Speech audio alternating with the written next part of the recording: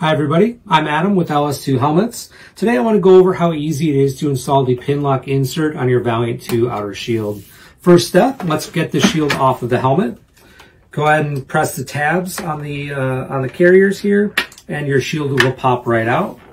Go ahead and press the other side, same way, and set that helmet aside for later. Put the shield face down in front of you and go ahead and grab that insert out of the box. The Valiant II helmet actually comes with the pinlock insert. It's a nice little added feature for you.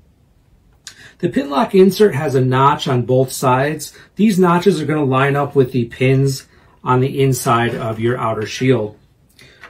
So take that first notch and line it up in the pin here. And go ahead and actually open up that outer shield. These outer shields are nice and flexible, so you have a little bit of room to make sure you have enough give to get that insert installed. And once you've got that spread out, go ahead and slot in the other notch here in the other pin. And double check, I like to give it a little bit of a flex. Double check, make sure there's no air gaps around the silicone bead here. And once you've done that, go ahead and peel the yellow cling off of the insert. And you're good to go. Everything looks nice and clean and fully aligned.